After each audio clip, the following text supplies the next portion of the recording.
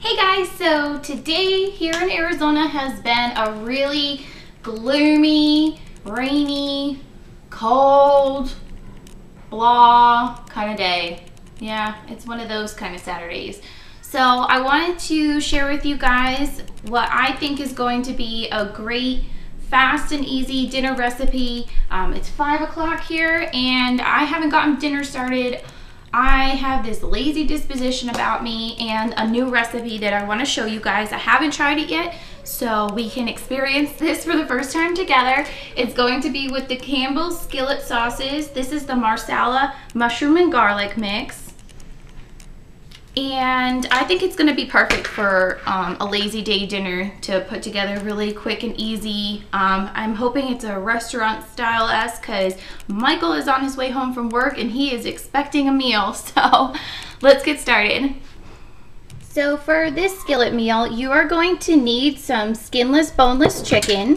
I cut mine into tenders because I feel like that's going to be easiest to eat for my family. You're also obviously going to need a package of the flavor that you want. Mine's the Marsala mushroom and garlic sauce. A pound of pasta. I'm doing angel here because, again, I feel like Marsala, you think long pasta, Italian, that kind of thing. And 1 tablespoon of oil. So the first thing that we're going to do is I have turned on my pan and put in our 1 tablespoon of oil.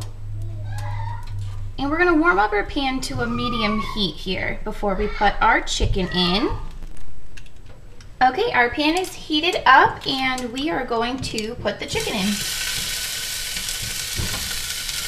You want to make sure that your oil isn't getting so hot that it's burning. Just so the pan is nice and warm, that way you get this sizzling sound to sear this one side of the chicken breast.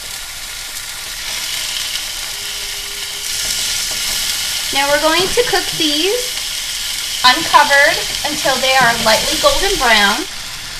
Now while we're waiting for our chicken to brown, let's put our pot of water on to boil to get ready for our pasta.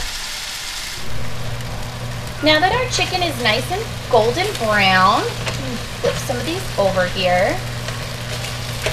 Let's go ahead and move on to the next step, which is to actually put the Campbell skillet mix into the pan.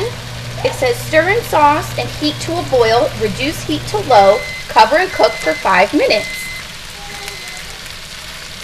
So let's go ahead and add our mix.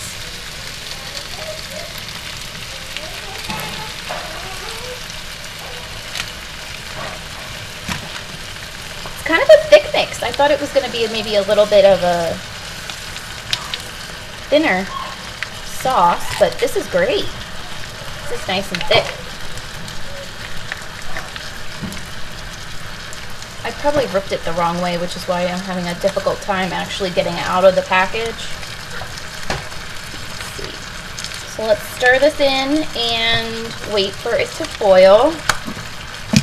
Our pan's already warm, so it's going to heat up real quick. Make sure we're covering all of our chicken. Now, while this simmers until a light boil, which we're then going to cover it and let that simmer even more, let's put our pasta in and get that going. All right, our pasta is in and I think I see our sauce boiling. So let's go ahead and put a lid on it. And we're going to lower the heat down just to a simmer. Mix our pasta in so it doesn't stick.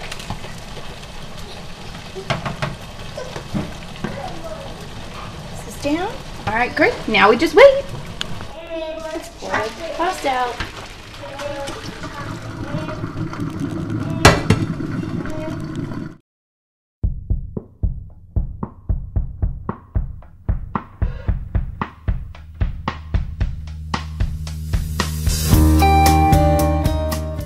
Okay, so my camera died, so I'm switching over to my phone, but this is the final look here.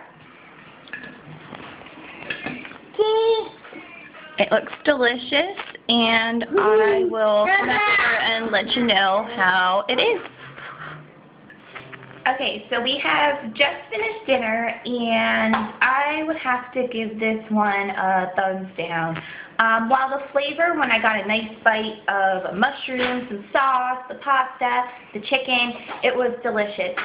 But for the rest of it, it was really lacking in the sauce. So we would probably need like 3 packages to make it what we would prefer for our dinner to be like. But by the time you buy 3 packages, you're kind of already paying for a dinner out, and I wouldn't have to do dishes if we went out. So, I mean, if I found these on sale, I'd probably pick them up again, but not as a normal everyday or once a week meal kind of thing. But I hope you liked this video anyways. Maybe I showed you something new, or gave you some advice on a product that you haven't tried yet. So let me know what you think, and I will see you later. Bye.